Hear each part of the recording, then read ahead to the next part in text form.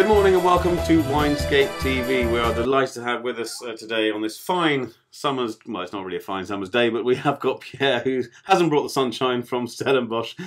He is from Simonsig Wine Estates in South Africa, and we are now moving on to our Redhill Pinotage. Now, we did try the just the standard Pinotage earlier, which was lovely. It hasn't seen much action, or no action at all, with any wood, so we've got lovely fruit flavours coming through, which again is a really delightful thing. Got a little bit of smokiness as well, but this Redhill, you said, Pierre, that potentially it's going to pack a bit more of a punch.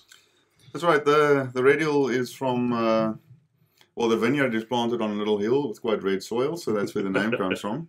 And again, it's bush vine, so not trellised, smaller structure, naturally quite a small yield with really good concentration. Also, the crop grows a little bit closer to the soil, so at night time you have a bit of heat radiation from the soil, which helps also with ripening. The Redhill, we put in oak. We use it's mostly French oak, but we like to use a bit of American oak with Pinotage. The variety itself has a bit of sweetness on fruit, and the American oak brings a little bit of that vanilla cigar box flavor to the wine. So this is 2010.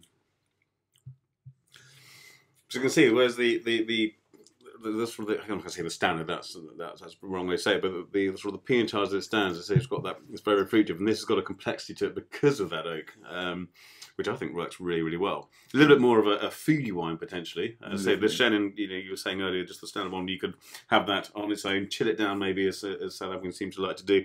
But maybe the Redhill requires a little bit more thought going into it. It's definitely it packs a punch, but it's not, as I say, not over the top. It's got a brilliant sort of the integration there with the flavours, and I think sort of the wood really, really works, and that'll probably age a bit, won't it? Definitely, it's a wine that can go 8 or 10 years if you have the patience. I don't, but but for the sake of obviously our viewers, then if you do have the patience, then you can sit there and watch it in your wine rack as it ages as you sit there drinking water. But I wouldn't be able to do that. I don't have the patience. I'll be reaching in there, grabbing a corkscrew, and enjoying this wine because this is absolutely sensational. The Redhill Pinotage from Simonsig. Thank you, Pierre. This is lovely. Cheers.